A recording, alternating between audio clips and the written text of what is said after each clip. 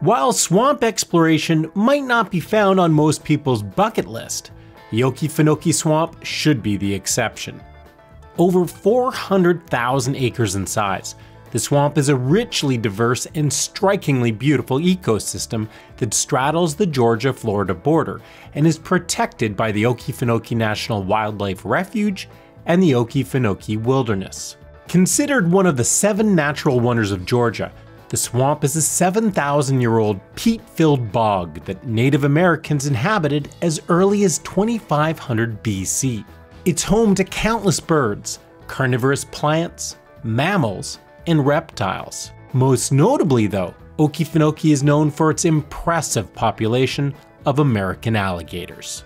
While most swamps are highly inaccessible, a series of misguided industrial adventures in the late 1800s and early 1900s resulted in the digging of a canal. This canal, along with the St. Mary's River and the Suwannee River, which both originate in the swamp, have helped create over 120 miles of water trails, and with them, one of the most incredible paddling destinations in the world.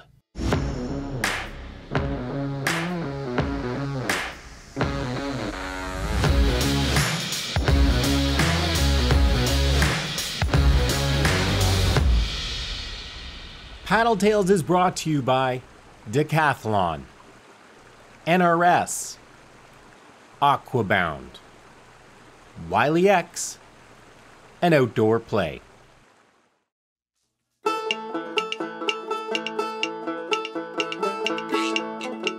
So the Okefenokee National Wildlife Refuge is a huge piece of swampland and its surrounding forest.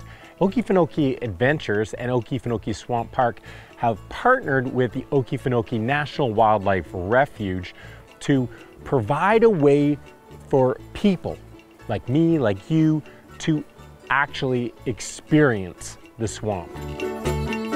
So we're in the Okefenokee National Wildlife Refuge, which is a 407,000 acre refuge managed by the U.S. Fish and Wildlife Service. A lot of what we do is provide visitor services and educational services. We have a really robust environmental science education program, and we also lead folks on tours like this. It's a really unique refuge, probably the most visited refuge in the United States. 120 miles of water trails and wilderness platforms that you can camp on. Apply for a permit through the National Wildlife Refuge, and then we'll guide you into the Okefenokee to have an extraordinary wilderness experience. Made it to the Okefenokee National Wildlife Refuge. I've been waiting for this for quite some time, and I'm on a bit of a mission today to kick things off here. I'm hooking up with Dan and Kim from Okefenokee Adventures, and we're going on a 5.5 mile paddle to a day use platform in there. We're gonna have a good southern meal out there, get some energy back before paddling our way back home. And the other thing that I'm doing is I'm testing out the Decathlon Itiwit X500 kayak. Now this is a kayak that I've wanted to test for a very long time. It's an inflatable, sit inside recreational kayak, or actually more of a touring kayak. I think this is gonna be the perfect place to test this kayak, so let's get it pumped up and hit the water.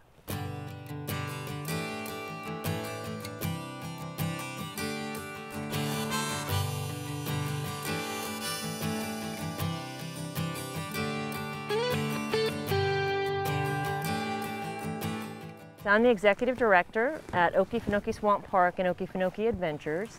We are the private visitation partner to the National Wildlife Refuge and U.S. Fish and Wildlife Service. You know, we have a couple of components to our mission. It's delivering educational opportunities and visitation opportunities that inspire conservation advocacy for the Okefenokee. So I first came into the Okefenokee with my children on a camping trip. We love being in wilderness settings, being outside. It's a place of peace. It's absolutely a spiritual retreat for many. It is a place that really hasn't received the acknowledgement, the celebration of it being an incredible resource, that what follows that is, you know, preservation. And that's really the priority for our planet at the moment, is preserving these wild places and these wild spaces. So that's what brought me here.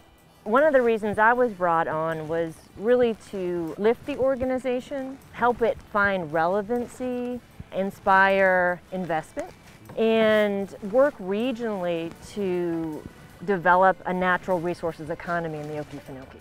And so the Okefenokee Swamp Park, which we call the OSP, is leading the charge on that work. Well, unfortunately for Kim, she had to make her way back home, but Dan and I, we've got nowhere to go but to Coffee Bay, which is around 3 miles ahead, and so it's time to get a move on.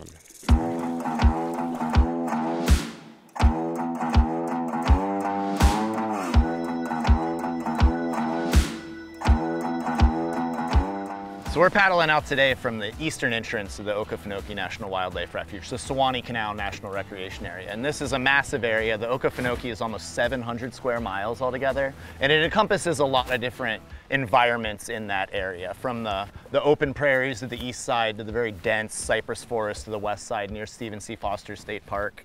And over the course of the week, you're going to get to visit a lot of these different communities and take that in. And this eastern side is really well known for the prairie areas, and we access mostly through the Suwannee Canal. And this was a drainage project done actually trying to destroy the swamp in 1891 and to turn this into farmland and to log this area. It's had a really positive legacy on the east side of the swamp as our access point here. And so we're going to follow this out and visit some really beautiful areas. And in this eastern prairie area is without this water trail available to us, very, very shallow, very inaccessible to humans, that is, not to wildlife. The great thing about paddling in the Okefenokee National Wildlife Refuge is that it's such an intimate experience. You're so close to everything because the waterways are so narrow. And with that, you see so much on shore, so much of the plant life, the bird life, the wildlife, everything is right there. And so paddling with someone like Dan, a naturalist who knows exactly what's going on, is really nice.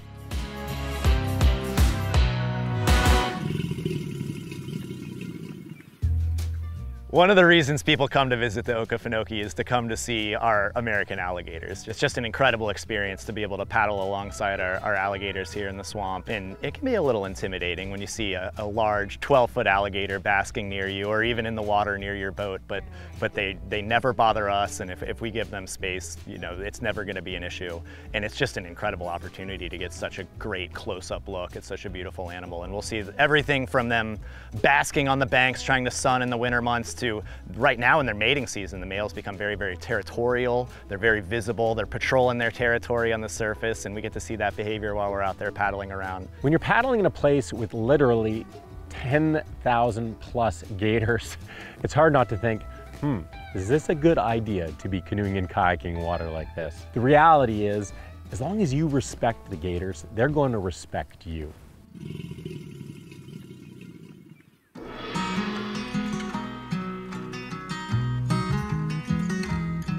I was not expecting to find this in the middle of the swamp. 6 miles out. Looks like a pretty good spot for a meal to me. Oh, and tonight we got jambalaya with some local fresh Georgia shrimp. Oh, nice. And some sausage made right here in Folkston, Georgia from Wainwright's. Twist my arm.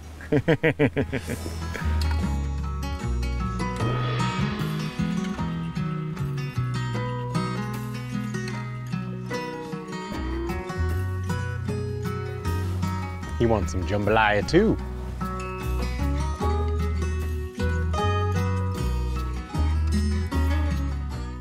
Oh yeah. Oh yeah, that's good. Cheers. What a day. Oh, Thank yeah. you. To a great day. Fresh Georgian shrimp right off the boat. What a perfect end to an incredible day. Well, it's not the end though, because we still have 5.5 miles to get back, and so I better eat up pretty quick. The sun is dropping and it's going to take a while to get back home. But this is where our journey is ending. I hope you guys have enjoyed this episode. If you have, then give the video a thumbs up. Subscribe to Paddle TV if you haven't already. And keep your eyes open. I'm going to be doing a full review of the Decathlon Itiwit X500 kayak very soon. So yeah, stay tuned for that, and stay tuned for more adventures from Okefenokee National Wildlife Refuge with Okefenokee Adventures. We're going much deeper into the refuge over the next few days. The adventure continues.